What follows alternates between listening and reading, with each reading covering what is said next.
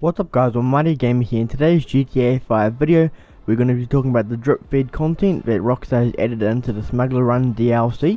So as you all should know by now, Smuggler's Run DLC came out about 10 hours ago, and like the last couple of DLCs, there's been some unreleased vehicles that Rockstar will be drip feeding to us over the next couple of months. So all the images I'm about to show you are from Foxy Snaps, link in the description below to his Twitter. So mainly the images will be off the sale page and the prices are included in the picture.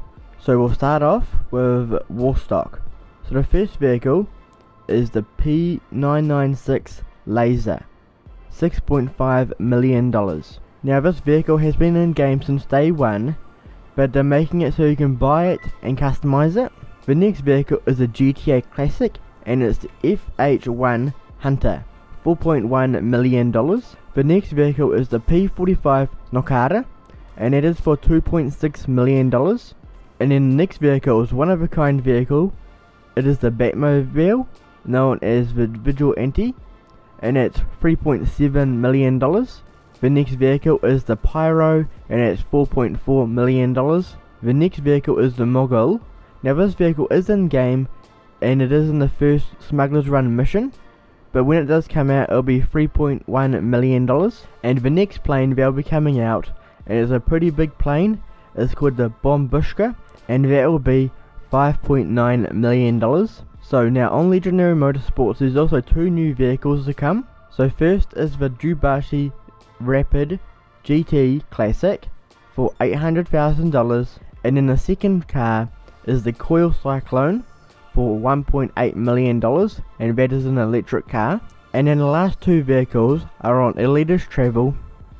The first one is the Howard NX25, and it's $1.2 million. And then the last vehicle to come out with this DLC is the Sea Breeze, and it's $1.1 million. So we got a little bit more information from Foxy Snaps. He tweeted this, says release order.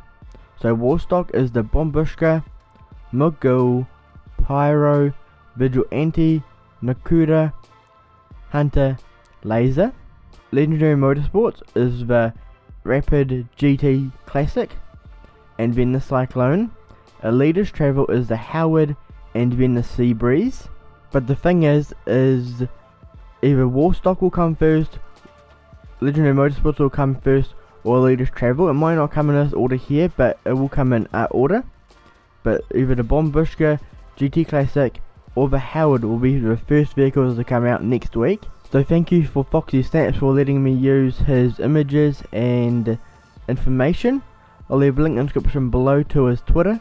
I'm also planning on having some gameplay up on my channel later on, showing off these vehicles, and then tomorrow I'll even be showing off the customization of these vehicles. So thanks for watching, don't forget to leave a like, comment, and please subscribe.